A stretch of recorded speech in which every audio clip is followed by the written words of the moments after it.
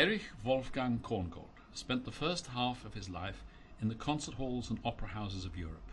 The second half took him to the United States and the film studios of Hollywood. In 1946 he wrote his last major film score. It was for a Warner Brothers film called Deception, starring Bette Davis. It was a so-called triangle story about a cellist, his wife, and her former lover, a composer called Hallenius. The climax of the film was the premiere of a cello concerto by this fictional composer.